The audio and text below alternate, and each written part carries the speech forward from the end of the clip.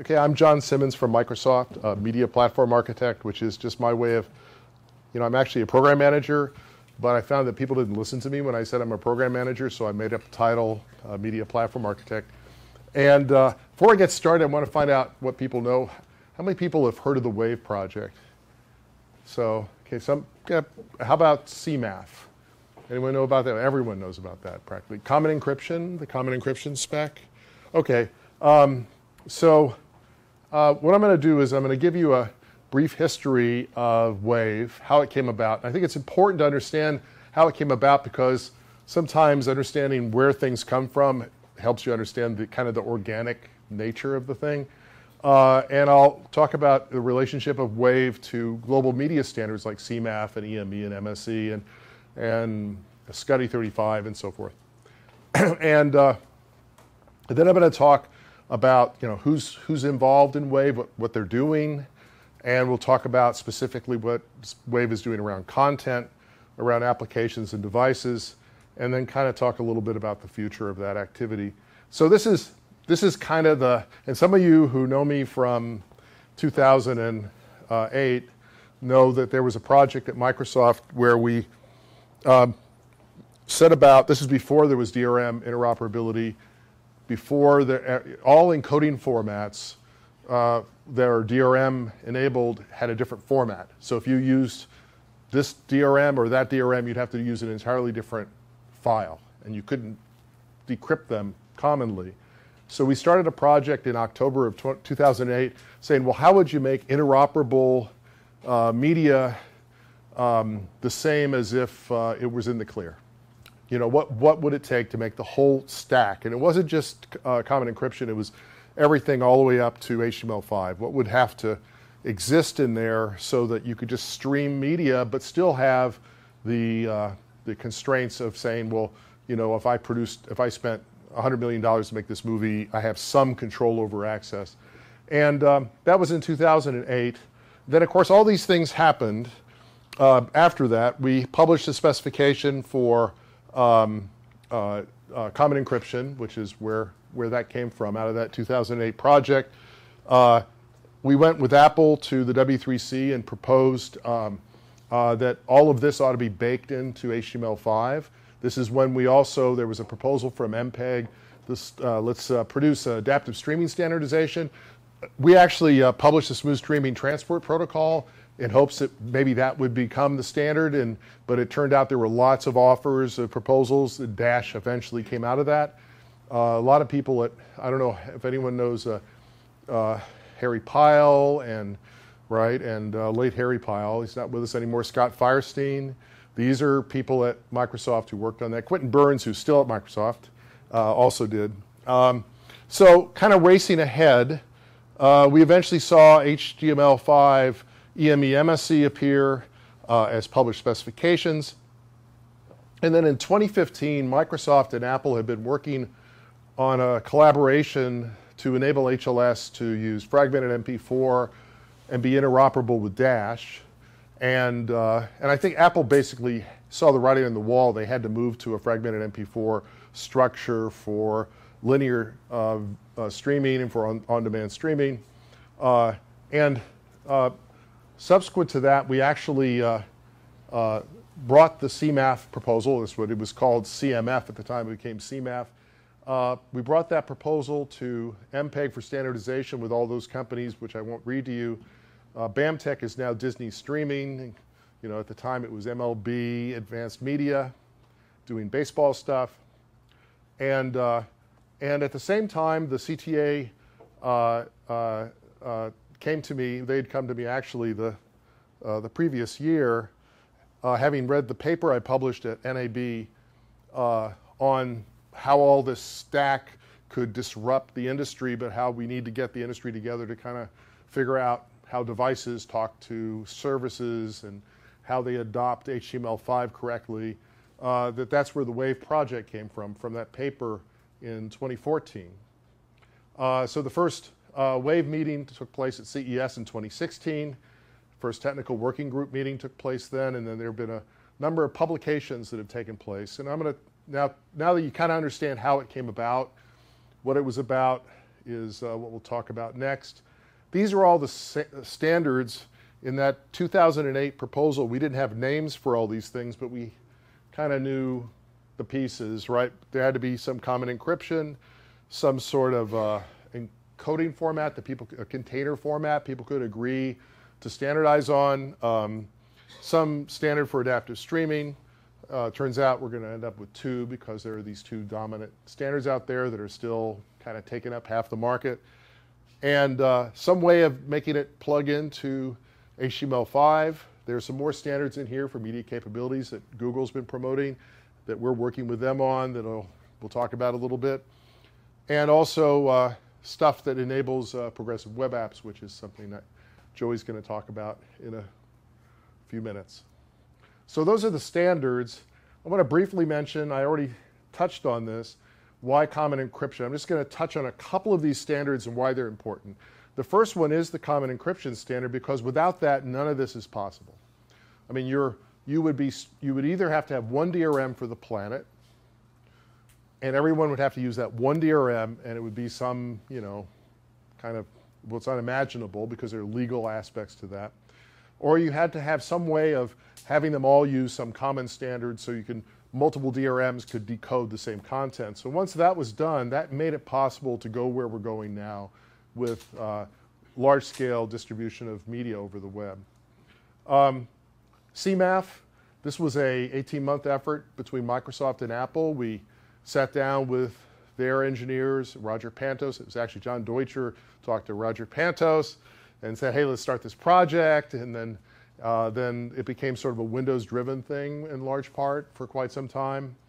And this specification became much more than what it was originally. Originally, it was just make it such that we've codified the best practices for fragmented MP4 delivery and just sort of write a spec that everyone can kind of snap to. But then when people got involved, they started saying we need to add features for low latency. We need to add features for expanding it to non-MPEG codecs. And all of this capability ended up in the spec before it became published in January of this year. It was pretty much done last year, but ISO is very slow in getting things done. I didn't note what time I started, but David, I'll keep you honest. You keep me honest here. So the other thing, of course, is this issue about adaptive streaming. So folks know there's HLS and there's Dash, and now HLS used to only be transport stream. Now it supports fragmented MP4 in CMAF format, and there's a reason why that's very important, and that has to do with, and I stole this slide from Will Law at Akamai because he does cute graphics and stuff. So when you're doing encoding in the cloud, if you're streaming content from glass to glass, you don't want to have multiple copies of everything making its way through the network. It congests the network. It means your CDNs are less efficient. It means, your clients are non-interoperable. You really need to get to a point where you've made that as common across the board. That's why I was asking Alex the question about SCSI 35 and standardization, because suddenly you're having to put custom clients on every device, every set-top box and every TV set that's going to be capable of handling these new media services is going to have a special app that gets downloaded on it to handle the special way that particular service is running. What you really want to do is to make as much of that common as possible, and that's why moving the CMAF enabled HLS and Dash to basically be manifest to be produced for both the same content. And there's a lot of work going on in the WAVE project that I'll talk about in a second to ensure that when you produce CMAF content, it'll work with both HLS and Dash, especially for linear cases with ads insertion and so forth. And then lastly, there's the work that's taking place in the HTML5 world, which is for encrypted media extensions, media source extensions. This was originally Google and Microsoft and Netflix meeting in Kirkland. It's actually a very amusing story, which I'm happy to tell you about after my talk, if you come by during the social, about all of that and the resulting kind of Guy Fawkes mask type behavior that occurred as a result of us bringing EME to the web. But the important thing to understand is that this has enabled a platform that can be adopted across all industries that will be able to consume commercial media. And it's not done, there's more work to be done, but it's very much the thing. HTML5 will be the way commercial media is distributed across the web. I think it's pretty clear that's what's going to happen. So now let's talk about Wave. So Wave is sort of the beginning. There's this idea, hey, if we kind of create standards for commercial media distribution, then we can make something big happen. All these standards got created, but now you have to get industry participants, device manufacturers, and service providers, content producers, encoding houses. You got to get everyone to agree on how they're going to use the standards, because standards tend to be a little broader, and you need to trim them a bit to make them actually practical. So let's talk a little bit about the work that Wave is doing. So it's doing specification work, which is not writing new standards. It's saying, hey, how do we use the existing standards? So we're not actually publishing any standards. It addresses global web media interop issues by saying, here's how to use these standards and how they should be used on embedded devices.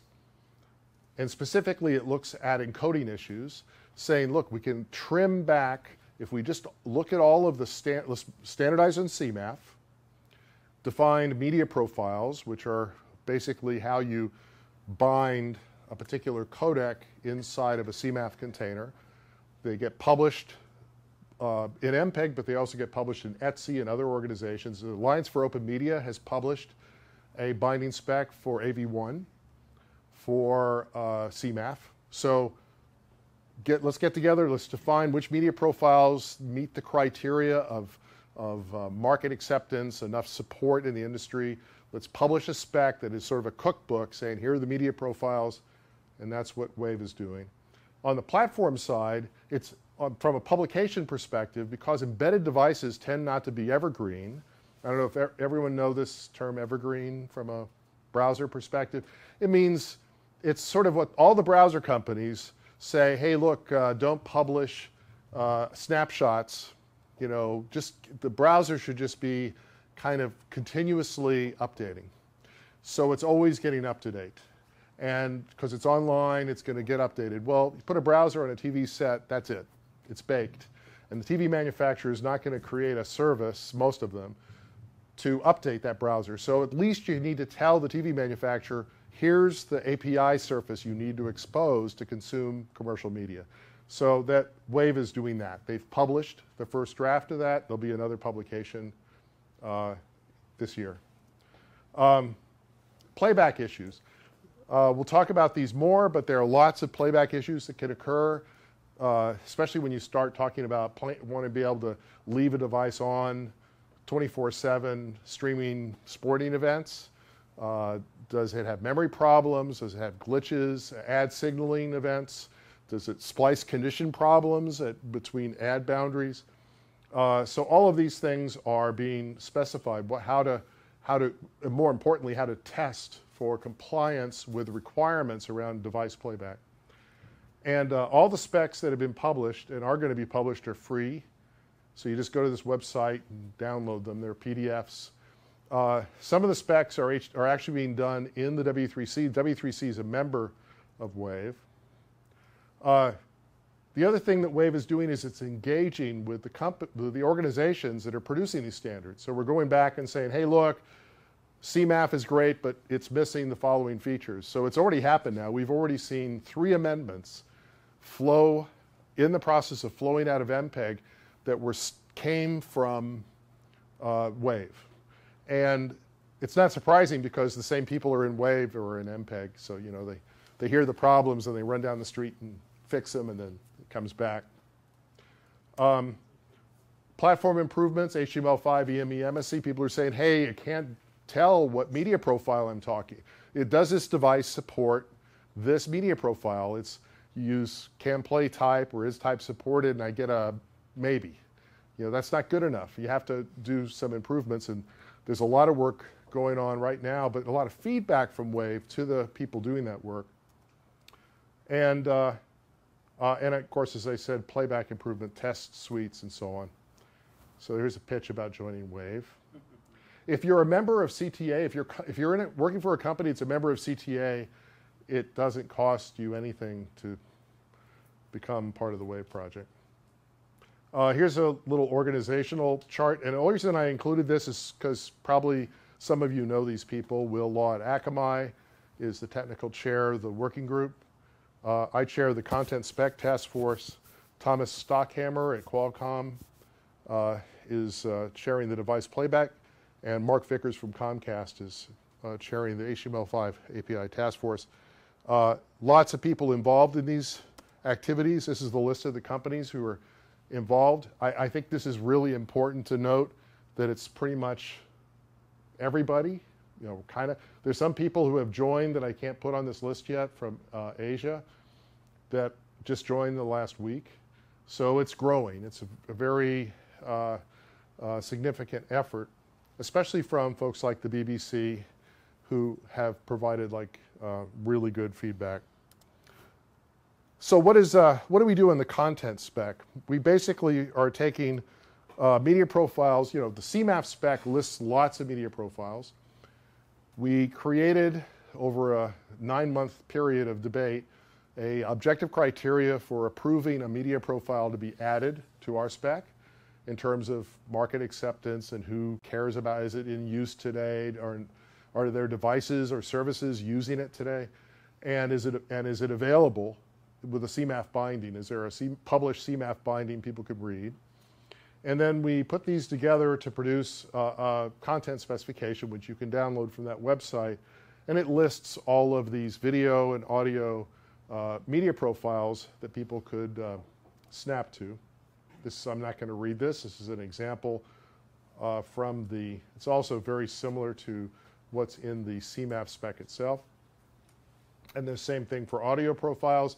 A lot of the audio profiles are coming from Etsy, because Dolby and DTS are not going to get their profiles published in MPEG for reasons that are political. They would like to, but it won't happen. So, and of course, the Alliance for Open Media is publishing profiles as well.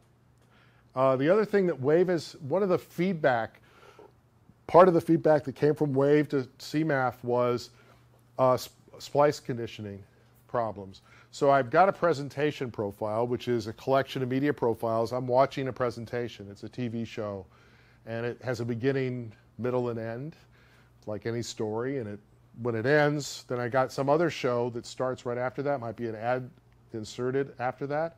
These are two entirely different presentations. CMAF doesn't say what happens at that juncture. Well, how do you do splice conditioning? How do you know that the device you're talking to can handle the transition from this presentation to the next? And we characterize that in Wave as a program, sequence of presentations as a program. It's just a term that a lot of people don't like, but the bottom line is it's a sequence of presentations with some rules about how to handle the switching sets. That language is in the spec today, the CMAF, the Wave content spec, but it's also changing the CMAF spec. CMAF is going to adopt rules around splice conditioning, which I think will be very helpful moving forward. On the HTML5 side, I mentioned earlier that these TV sets are not going to update their API surface. So what we're doing is we're saying, look, it's all CMAF, and devices don't all use HTML5, but our reference platform is HTML5. And we're going to create a whole bunch of tests to test your device against all of the requirements that are coming from the content spec, device playback spec, and the HTML5 API spec. And we're going to do all that testing for you without having to write a single test. unless you don't support HTML5 and you're supporting your own platform, then you can take the test and you could just, the requirements of the test, you just have to write them yourself. But at least you'll be able to say, I'm compliant with the Wave requirements. In case you're wondering, there's no logo program. Nobody's being charged for this. We're going to make all these tests publicly available. The CMAF validator that was paid for by Microsoft and Apple is also part of the Dash Industry Forum effort. It's a collaboration, and that validator is going to be publicly available. You just take your content and point your content at this validator and say, I think I'm a valid CMAF binding for blah, and it'll tell you what problems you have. And then I mentioned there was this annual web media API spec. There's one published already. They just went through and looked at all the browsers that are popular today and say, what are they supporting in common? And said, well, that should be what we're going to standardize on. Now, obviously, there are problems. Media capability that is now supported in Chrome today, it's not behind a flag, but it isn't necessarily the one that will be the same as what will be supported across all browsers. It'd probably be some evolution there. But obviously, you need that. You know, the media capabilities that are present in HTML5 today are insufficient. So next year, we expect the spec to improve, devices to improve, and get better and better at reporting their capabilities. There's a not yet published guideline for web media app developers. This is something Joey and I actually chatted about briefly last month. This is something that's really needed. What we really need is a lot of code samples. I think that would be the best. And like that. Let me see.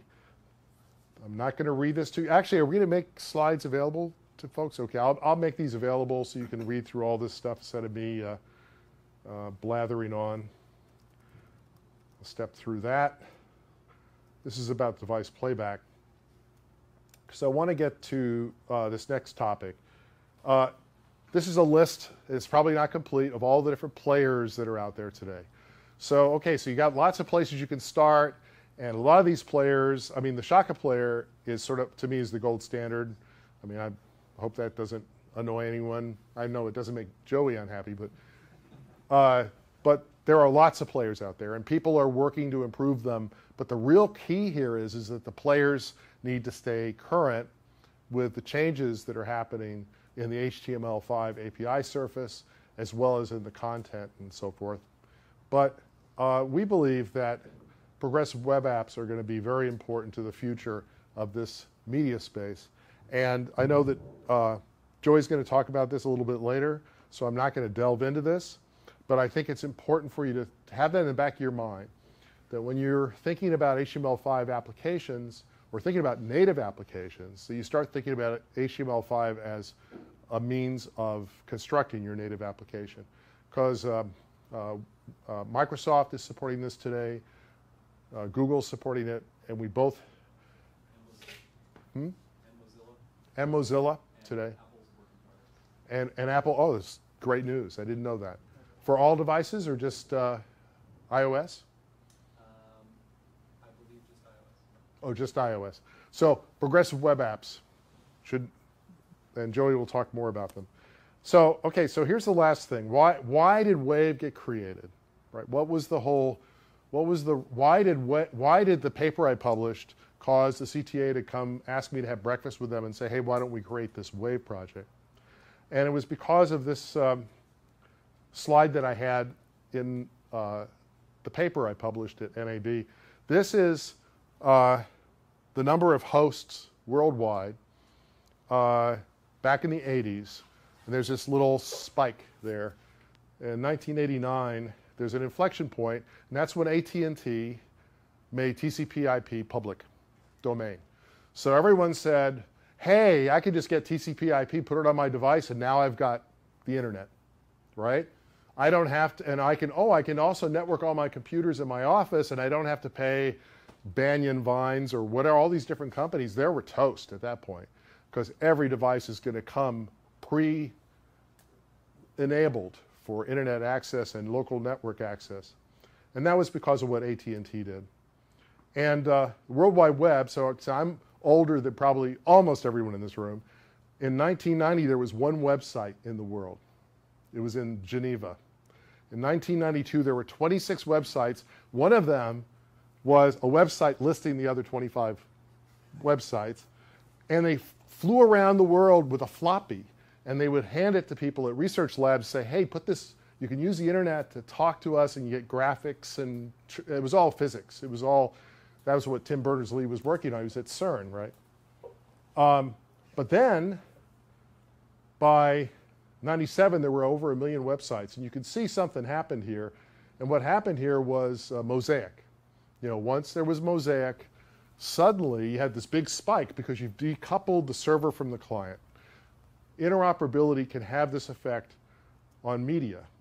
So if you look at the transport, 1993, the transport protocol, HTML, a portable browser, mobility of internet experience. There it is, right? You can just take those things, put them together, and suddenly you get a big spike.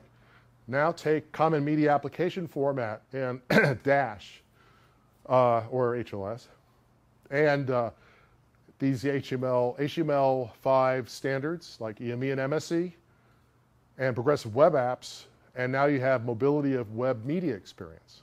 So my expectation is that in the coming years, we're going to see this large-scale growth of commercial media services on the web.